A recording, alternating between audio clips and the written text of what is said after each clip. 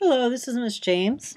This is primarily a podcast or a screencast, I should say, designed to help those students who are new to Brewster figure out what an EDD is, and for returners to get a bit of a review.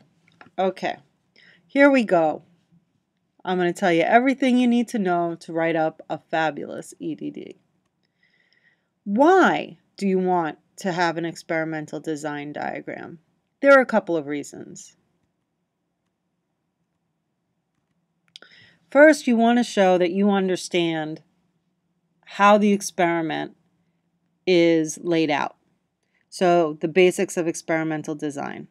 And you want to be able, fundamentally, to understand what we're doing before we're doing it. So, it gives you a flavor for what we're going to do before we actually get into the lab, and hopefully will help you avoid common problems. This is a format for the EDD. It is a question statement, which means a clear statement of what the question you are asking is. A hypothesis, which is a guess, an educated guess, but a guess as to what the answer to the question statement will be. Then there's IV, which is the independent variable. That's the thing you're choosing to change. And you want to know what values you're going to pick. Then for each time you try something, you're going to want to have multiple trials. So the question is, how many trials? Am I going to do 3 trials of each IV value?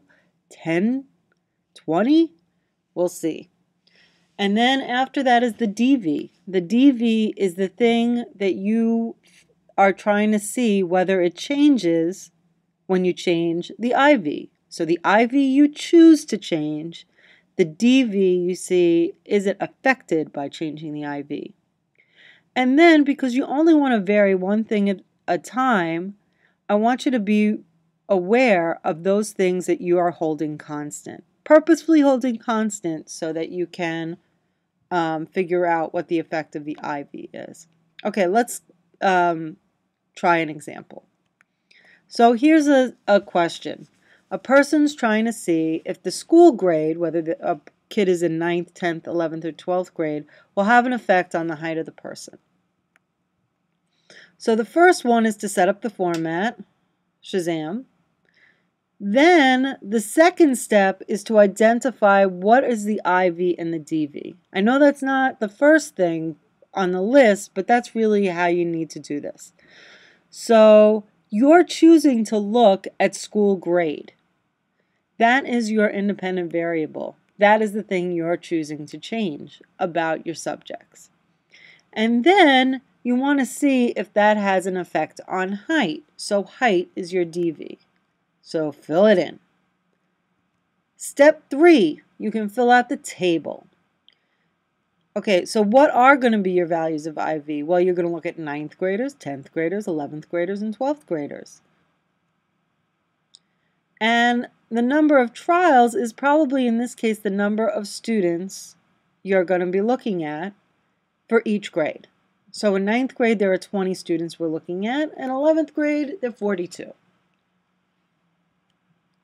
The next, you can fill out the hypothesis in the question statement.